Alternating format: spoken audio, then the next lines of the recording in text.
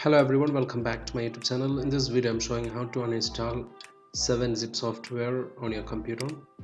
So I already have the software installed on my computer. So for uninstallation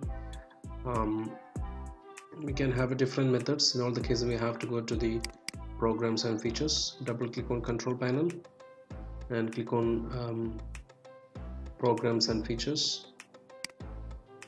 You can go to this option in different ways, even using the shortcut appwiz.cpl.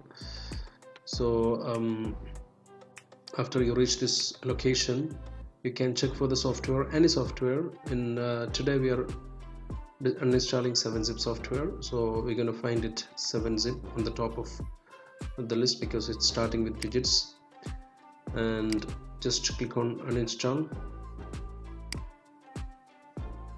and click on uninstall. That's it. So the program is removed right now. There is no